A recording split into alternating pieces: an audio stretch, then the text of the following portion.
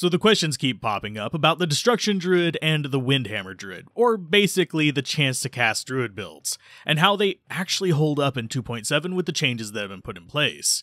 And really, they're not bad, but due to being entirely item restricted, there are no low-level options or starter build options for them.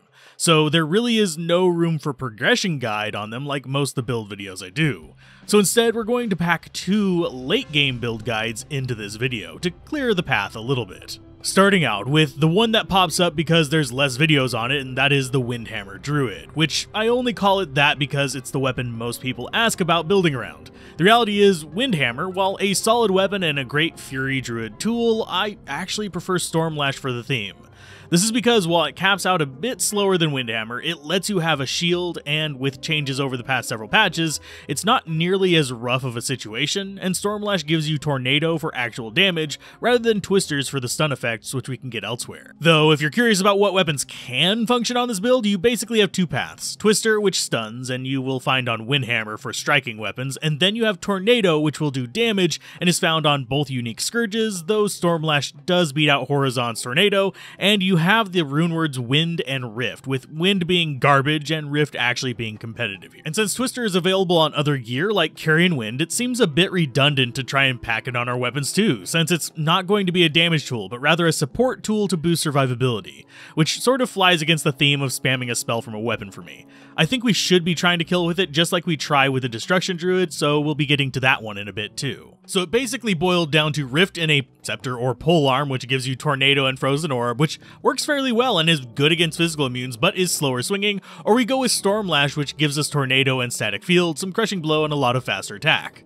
Funnily enough, both work out, but due to my weird luck of all but one Stormlash I found being ethereal, I threw a Zod in one, something you cannot do with a rune word, so Indestructible Weapon wins because I don't want to dump all my resources into repairing my weapon every 5 minutes. So since we're going with damage with Tornado, we need to set up our skills to support it, since synergies do work for chance to cast skills. So that means Hurricane, Twister, and Cyclone armor are maxed out. And if you wanted to, you could bump up Tornado for Hurricane damage to help that out as well, and it would probably be fairly effective. But we're going for the memes, so I wanted more attack rating. That means I went Max Fury just instead, which also helps out our actual attack damage for leech purposes. Now, with my specific setup that you've seen in the background, I went with hitting 26 Werewolf after plus skills. This is because I'm going full ham and trying to get max attack speed on this, and I sacrificed a lot for it, since even at level 26 Werewolf, we need a grand total of 133% increased attack speed to hit that upper limit.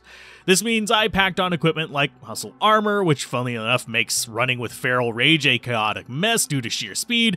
I also grabbed my Andariel's Visage with an attack speed jewel in it, and Nosferatu's Coil for some strength and life leech, and Laying of Hands for attack speed, though I'd much rather use something with Mana Leech on the gloves with attack speed there. This keeps our amulet free for either Atma's Scarab for amplified damage, so I can use Infinity on my mercenary for chance to hit purposes, though in a more balanced setup you could get some of your attack speed here or even your leech. We use Carrion Wind for those Twisters since we're not abandoning them, and yes, I realize there's absolutely no way we're dropping below max poison resist because everything seems to have it with this kind of setup, and of course standard melee pickups like Gore Riders and Ravenfrost for Crushing Blow and Cannot Be Frozen. For shield, I went Storm Shield for resist though. Block, damage reduction, though Phoenix does work here as well. I just didn't want to overlap too much with the other build, and this is still a great tanky option for resist and block. Stat-wise, I did go for high block with pumping Dex because the shield choice as well, so now we have 75% block while fighting and a 46% chance to evade while moving thanks to the armor and plus skills, though it is unfortunate that does not do anything while standing still. As far as functionality, the build works fine. It hits a few more things, our gear gives us enough elemental damage to deal with physical immunes throughout the game, static helps out a bit too, and we attack very quick. Though it is fine to drop some of the attack speed boost for more survivability, since even lower breakpoints do feel fine. The drawback is it doesn't do quite as well against bosses as more focused proper Fury Druids, or even Fire Claw Druids, and if we leaned a little less into the memes and used Tornado and Twister as more generic support rather than a focus, it would be fine as well, and probably a bit more stable, but it is fun to play as is, and the ability to cast Hurricane and Cyclone Armor are fairly solid boons to the toolset as well.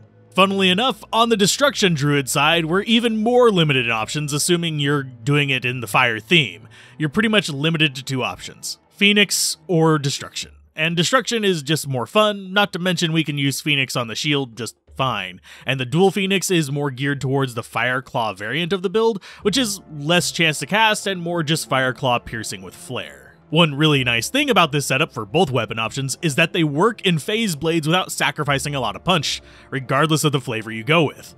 So it's indestructible and fast naturally, meaning less points in Werewolf needed, you don't need a Zod rune or massive repair costs, and less increased attack speed on gear is needed to reach the breakpoint, since with level 12 Werewolf, we only need 99% increased attack speed to hit max fury, and the requirements only go down from there, so I aim for about level 15 Werewolf or higher, since that frees up a decent number of slots by dropping that down to 90%, which is a lot more reasonable. And as I mentioned, if you're willing to give up a couple frames, you can make both of the builds even tankier in general with that armor slot.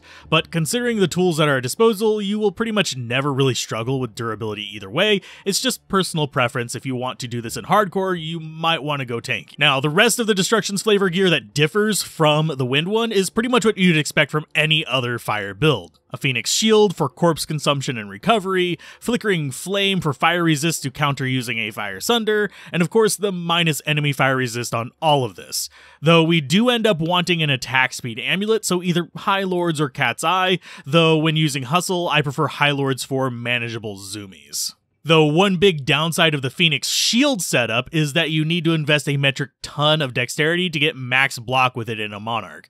So you'll either struggle a little bit with life in some areas compared to other builds, or you'll be relying on kill speed and redemption to keep you standing against most attacks with lower block percent.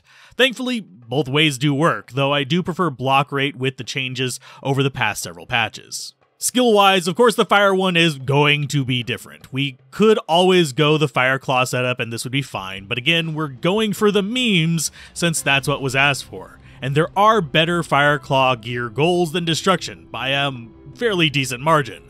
But for the fun of dropping a half dozen volcanoes and raging fire streams, it's the best, since you cannot do this with casting alone. So with that in mind, we want to boost those volcanoes. That means Molten Boulder, Fissure, and Armageddon. And much like the Tornado flavor in Hurricane, we use Armageddon while in Were form, which means we do get a bit of an area of effect in addition to the volcanoes.